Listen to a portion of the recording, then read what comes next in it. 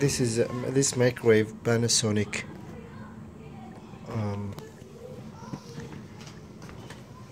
This is maybe a model number. It works for a few seconds and it stops. So I'm gonna show you what's happening here. I'm gonna plug it. So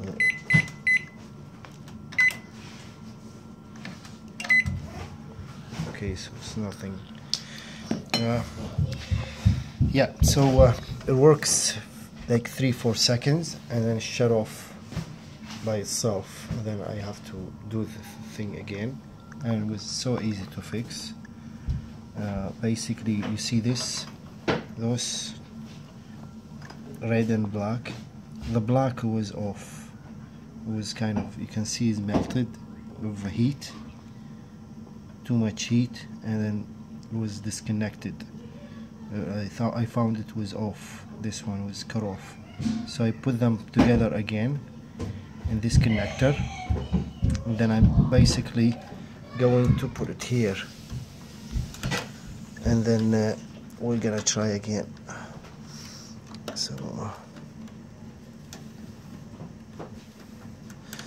for some reason it's a lot of voltage here, and this why it's been disconnected or melted. Too much heat, a lot of voltage, and that's what happened.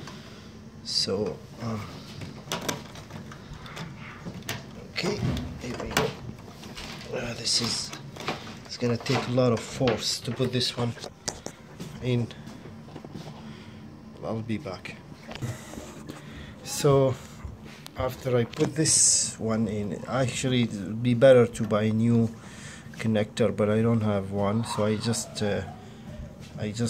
kind of wrapped it with a piece of wire, and then I solder it in. So I'm gonna try.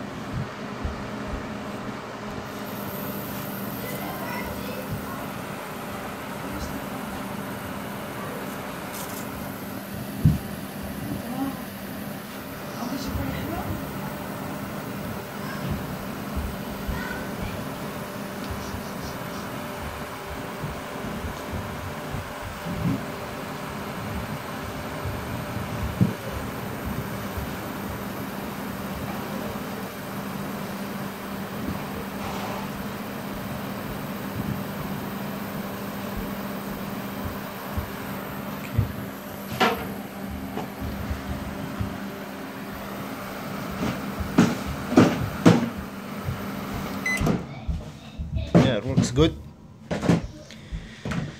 Hope this video will help you to fix microwave when it starts a few seconds and it shut off itself. Thank you for watching. Have a good day.